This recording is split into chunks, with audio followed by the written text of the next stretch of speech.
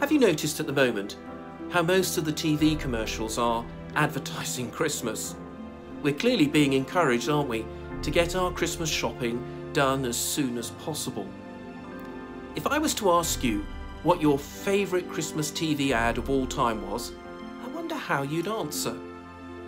Every year, some of the brands and the shops we visit, well, they seem to go out of their way to vie with each other to produce that memorable Christmas TV advert of all time.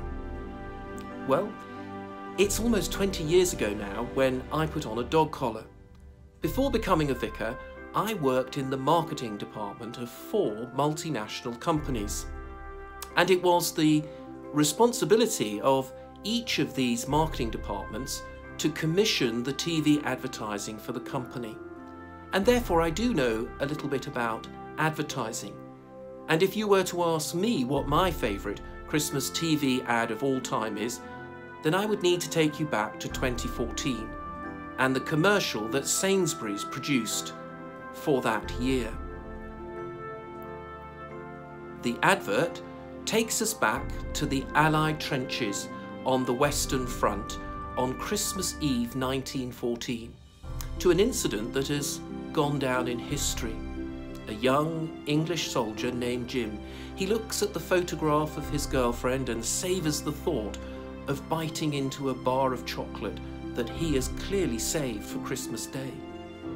The guns go silent and the Allied troops hear the German soldiers singing that famous German carol, Silent Night.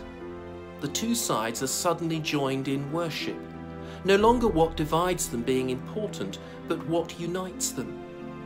And as they continue to sing, the scene reminds me of that moment when the angel of God broke into the silence on that hillside just outside Bethlehem and announced to those terrified shepherds, "Do not be afraid.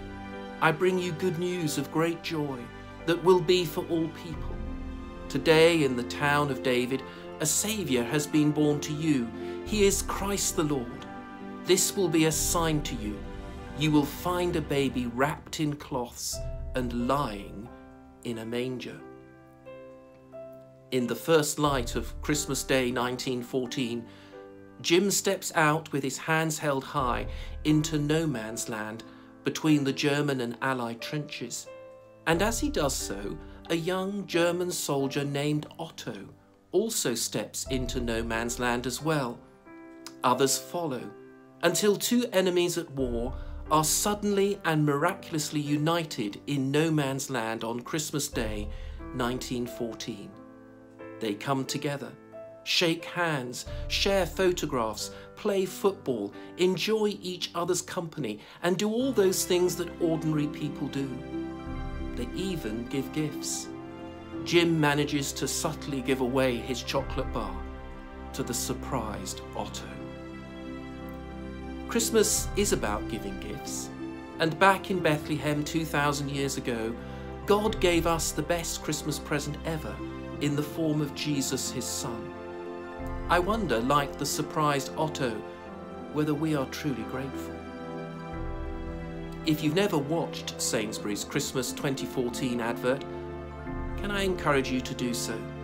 It is readily available on YouTube, and as you watch it, maybe it will bring a tear to your eye, as it does to mine every time I watch it.